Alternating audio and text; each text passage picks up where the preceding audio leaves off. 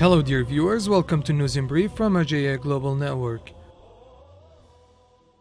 Ayatollah Shirazi met different figures. At the daily meeting of the Grand Jurist Ayatollah Shirazi, a number of scholars, religious, cultural and social figures, masters of seminary school and university, and different groups of people from all over the world attended at the central office of Ayatollah Shirazi in the holy city of Qom and met the Grand Jurist in different sessions. In these meetings, the visitors gave ear to the statements, advices and guidelines of the Grand Jurist, Ayatollah Sheikh Abdul Karim Ha'eri, the director of Karbala Seminary School, Ayatollah Sayyid Hadi Mudarrisi from Iraq, Sayyid Hadi, the director of Rasul Adam Institution, Sheikh Kalbasi, and Sayyid Kazwini from the US were among the visitors. It is worth mentioning that a group of the Holy Quran Committee from the holy city of Karbala have attended noon congregational prayer led by Ayatollah Fidai and listened to the lecture delivered by Sayyid Jafar Shirazi and then met with the Grand Ayatollah Shirazi.